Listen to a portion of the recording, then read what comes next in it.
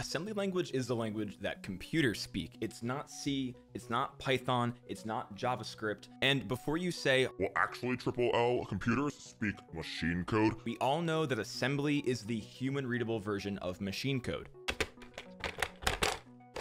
And while assembly may seem like an alien language, it's actually really easy to learn. Once you know how to do it, you can show off to your friends on how big your brain is and how cool your programming knowledge is. Today, we'll be writing baby's first 64-bit assembly program, and it'll only take us 10 minutes. And please follow along because you can do it too. Now, before we actually get started coding in assembly, we have to talk about a few things that are important to know about the CPU. So if this little square here is your CPU, we'll say CPU. Inside of the CPU are a bunch of variables that are called registers. They're just super fast memory that your computer uses to do operations with. The registers are the width of the instruction set. So today we're doing a 64-bit assembly, so every register is 64 bits wide.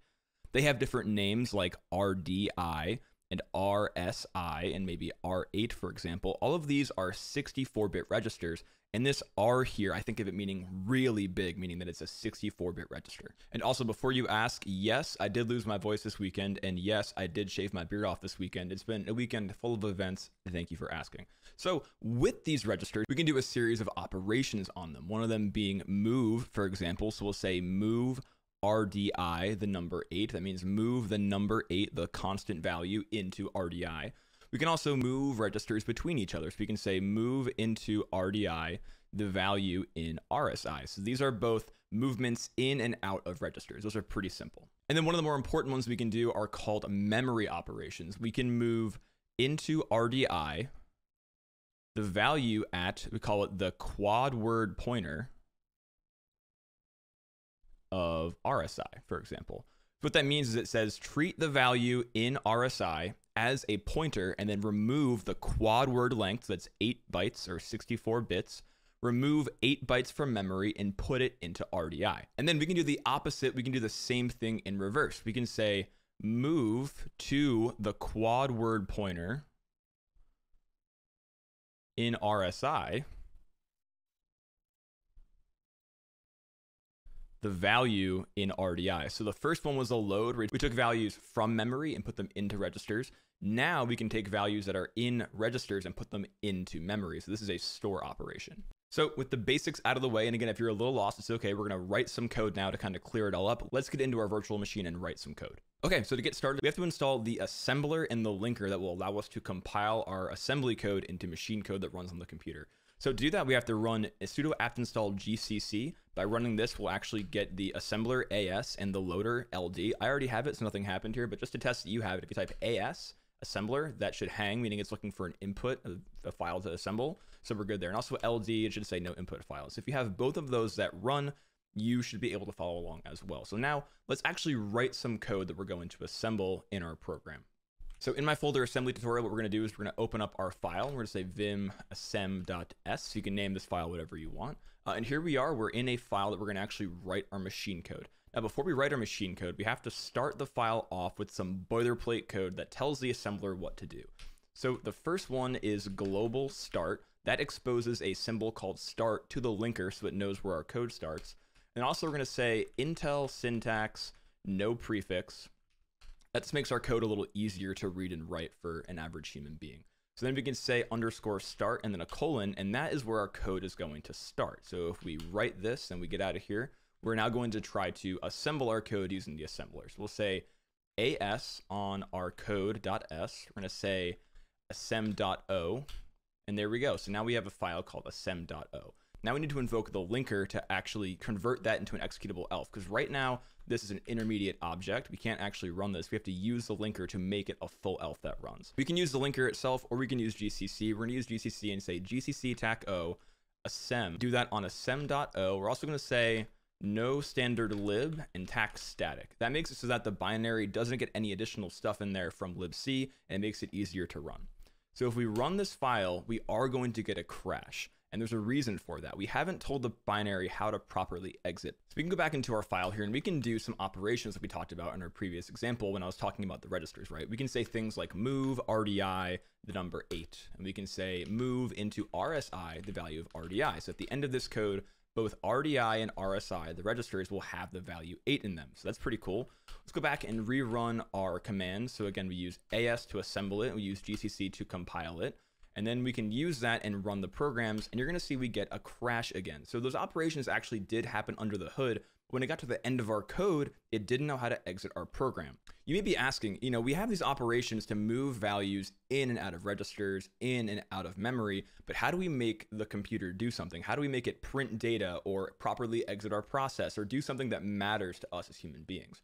To do that, we have to invoke what is called a syscall, and the actual instruction in assembly to do that is called a syscall. Now, it's a little more complicated than just typing the word syscall. We have to set up the registers in a particular way that the kernel beneath us understands what to do. What is the question that we're asking the kernel to do for us? So what I'm looking at here is what is called a syscall table. This is a list of all the operations the kernel is able to do for us when we invoke a syscall.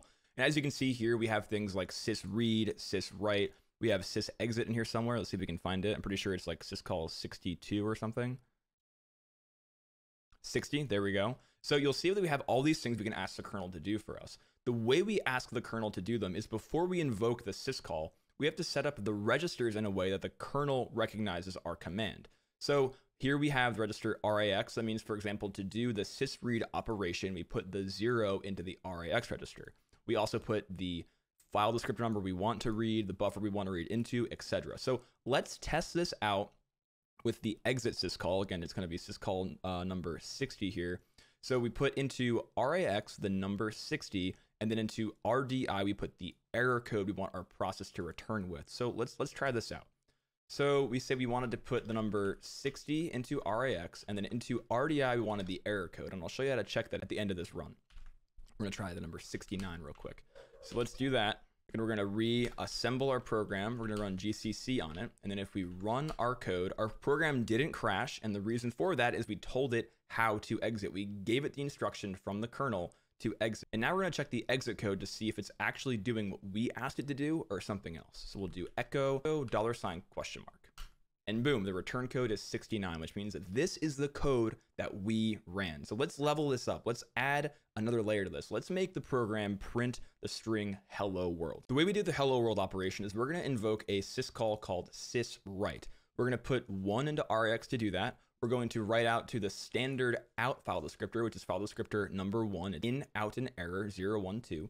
And we're going to write out a buffer that contains our hello world string. And also we're going to put into RDX the number of bytes to write. So let's add that into our program real quick. So we're going to leave this in here because this is actually just us exiting. So we'll add a little comment here. We'll say this is the sysexit call. And then we're going to do the syswrite call. To do the syswrite syscall, we have to do a few things. Again, first we have to tell RAX what syscall we're doing. So we move 1 into RAX. We need to put the file descriptor into RDI. So remember, standard out is file descriptor number 1. So we'll also put 1 here. Then we're going to move into RSI, the address of the buffer that contains our string. So this is actually going to be a new operation called load effective address. We're going to load the effective address into RSI of our hello world buffer. And we're going to define that here in a second.